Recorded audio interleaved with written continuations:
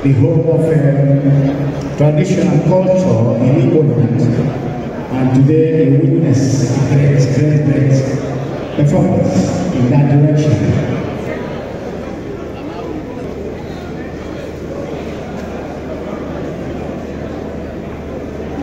We are saying that the movement is rather to zigzag. Ladies and gentlemen, the governor is here, the governor of the state, His Excellency. Please, leave the podium, please.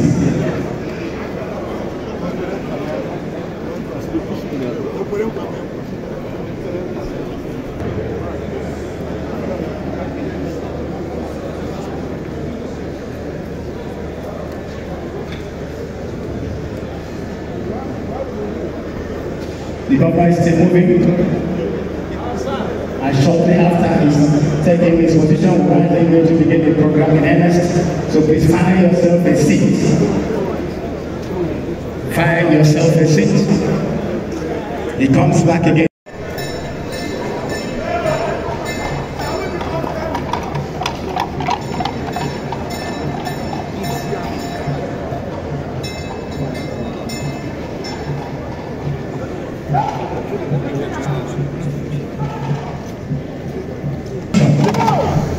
Eze Arọ onye isi Arọ. Anyị afọ na ha onye na-abata. Biko ebe niile kwesịrị ka ọ jụọ oyi ka Eze Arọ basa na ebe ahụ. Biko onye nkuzi ọtọ, onye nwere ike ikuzi ọtọ kuzi ọtọ. The highest level of tradition in our kingdom. People, if you can stand up, please respect Oror stand. He's bringing Eze Arọ. Because Eze Arọ is the head of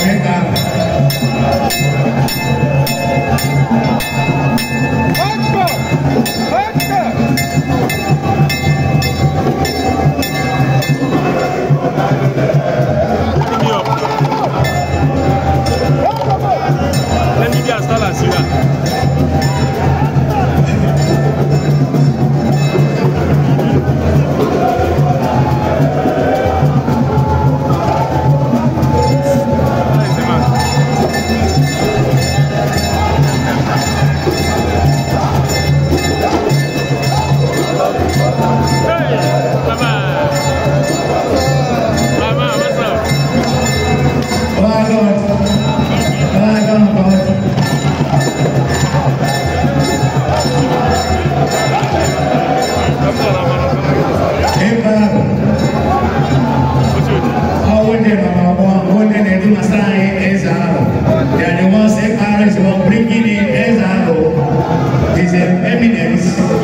Eze Dr. Eberechukwu into the arena. Currency anyway, the very unique as far as how we are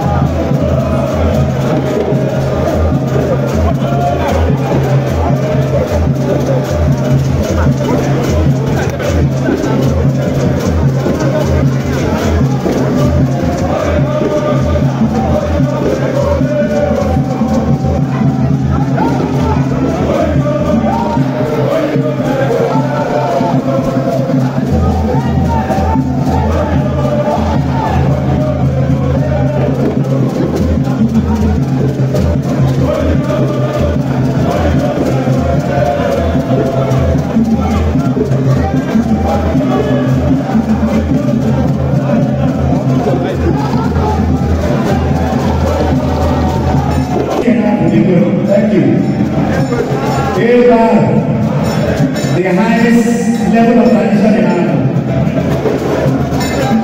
People today don't know where Eberechukwu was. Somebody should know protocol. Today don't know where Eberechukwu was.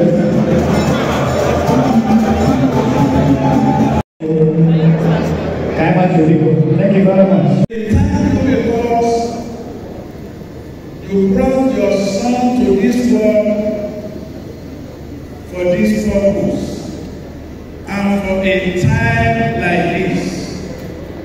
Therefore, we ask everything that you have proposed for his life before he was born, you will establish in this kingdom in the name of Jesus.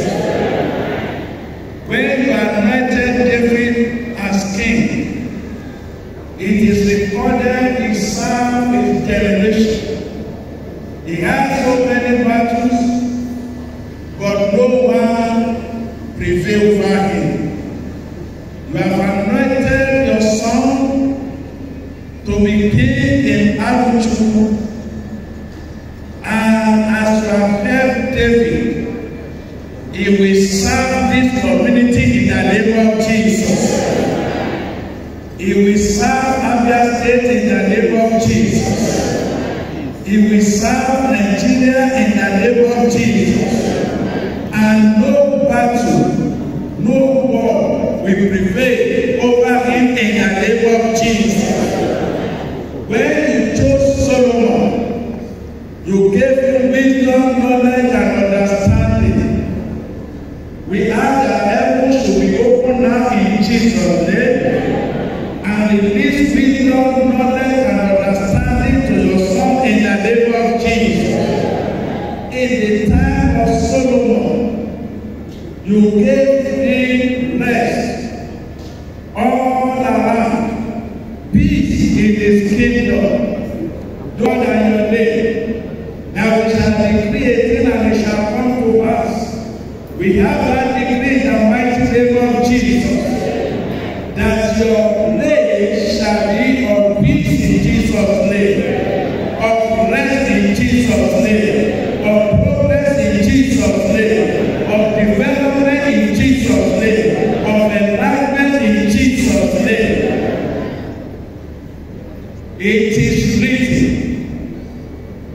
every name that rises against you in judgment, they shall be condemned in the name of Jesus. It is written, no weapon of the enemy fashioned against you that shall prosper.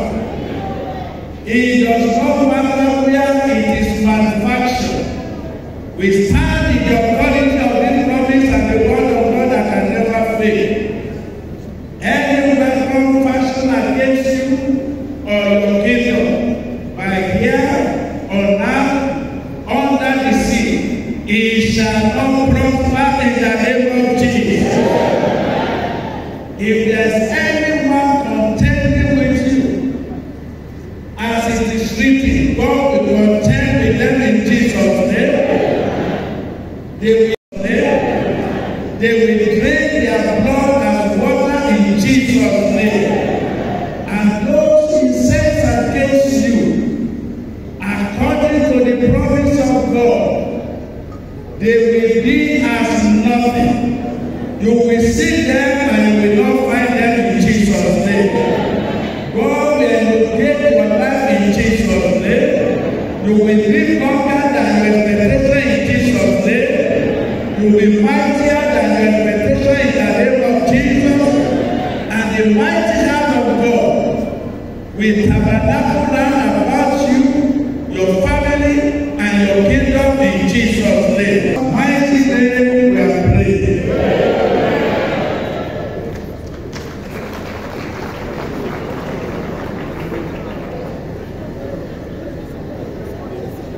Thank you very much, representatives of Pastor B. and Deboye. Thank you very much for that very good prayer for the king and the wife. Very quickly, we will launch the... Please, move back, please.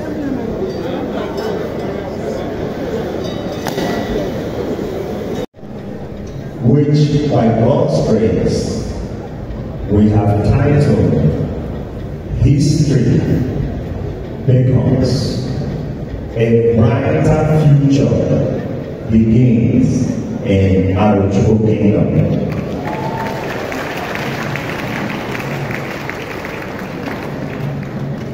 Oror,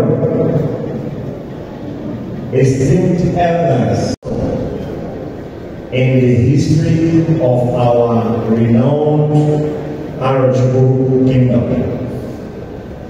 Earlier this year, I was officially crowned and handed the staff of office for this exalted, revered, and ancient throne. Today, we celebrate the coronation in full expression, and I am deeply grateful to God Almighty and everyone who worked very hard to make both my ascension to the throne and our celebration today possible. The Eze Arọ throne has been a symbol of our collective strength, a symbol of our unity, a symbol of our cherished traditions. The recent contestations for the throne were not merely trials of ambition, but a test of our resolve, both as a people and for me as a person. Today, I extend my hand in brotherhood to all princes of our dear kingdom, for in unity lies our true power. Our elders say, Gidi Gidi, Ugwezi. Unity is strength. Unity and wisdom have preserved our ancient kingdom through the centuries. It was unity and resilience that helped the Arochukwu Kingdom survive the British invasion in 1901 when we had the Arab-British War. And that unity and resilience has continued to preserve this kingdom and made it to thrive till today. Now, more than ever before, we need that unity of purpose to reinforce our commitment to our kingdom's legacy. The path to reclaim our lost opportunities and rekindle progress demands a foundation built upon trust, understanding, and harmony. Strength lies in the bonds that tie us together as one indomitable force. I pledge before you all today, not as a ruler, but as a servant leader, devoted to the prosperity and well-being of every individual within our great kingdom. I commit to fostering an environment where every voice is heard, every dream is nurtured, and every member of our society finds their place in the sun. With humility, magnanimity, and selflessness, I vow to bridge the divides that have hindered our progress. I promise to lead with the fear of God and respect for everyone. I am committed to bringing utmost dignity and attract the highest respect to the throne of Eze Arọ. commanding national estimation and recognition as a first-class monarchy. Indeed, I was privileged to be a big part of the inaugural meeting of Southern Nigerian Traditional Rulers Council held in Abuja recently. Going forward, I will continue to engage in regional and national efforts that align with my agenda of elevating the Arochukwu kingdom to new heights of glory and development by putting God first, upholding our age-long cultural identity, and abiding by our kingdom's motto, Akọ Uije. As history beckons on us, the imperative of an Arọ Renaissance challenge or challenges us to reclaim our heritage and forge a path to a stronger, more prosperous future for our kingdom. Our kingdom, once the beacon of Igbo civilization, must rise again to its rightful place of preeminence. I pledge before you today to start dedication, harnessing the strength, resilience, and ingenuity of our people. Together, we will revive our cultural heritage, enhance our educational institutions, both Western and traditional, and promote economic initiatives that will restore the enviable glory of Arochukwu kingdom.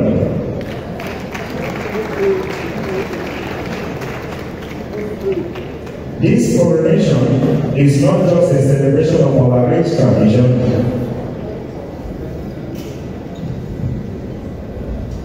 but also a bold statement of our bigger vision. We aspire to see the full development and integration of the entire Igbo nation within Nigerian Federation. Our unity and progress are inextricably linked to the broader aspirations of the Igbo people. By fostering collaboration and mutual support across the eastern Nigerian land, we can unlock the potential that lies within every Igbo and indeed Arọ community. Our shared history, our shared values, and our shared ambitions must guide us towards a future where the Igbo nation stands tall, contributing significantly to the Nigerian Federation's growth and prosperity. To the Nigerian federal authorities, I extend a respectful call for a genuine embrace of true federalism. Marginalization and exclusion must give way to inclusion, fairness, and justice. The Igbo people, with their remarkable contributions and rich cultural heritage, deserve a central place at the heart of our nation's development. Let us build a Nigeria where every ethnic group, including the Igbos, can thrive and contribute to a truly united, progressive, and sustainable nationhood. Environment where every citizen feels a sense of belonging.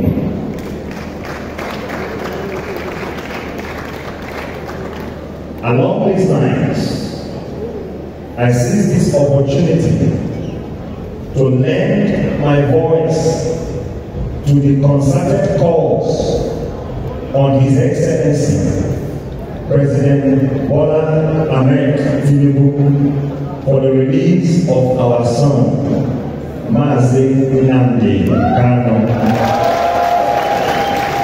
from his prolonged detention. His release, already sanctioned by court injunctions, is overdue, and will be in the interest of promoting peace and justice in Nigeria. Oror, as I lead and serve from this revered throne, I call upon all sons and daughters of Arochukwu to join hands with me. I cannot do it alone.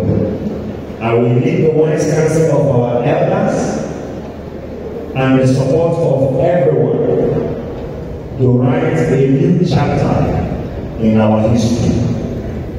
At this point, I want to thank God Almighty, who has guided my journey in life.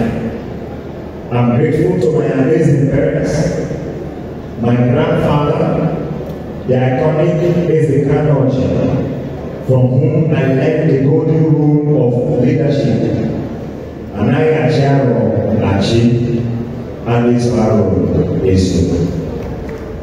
My father, Reverend Prince Joshua Kanu, and my mother, Dr. Mrs.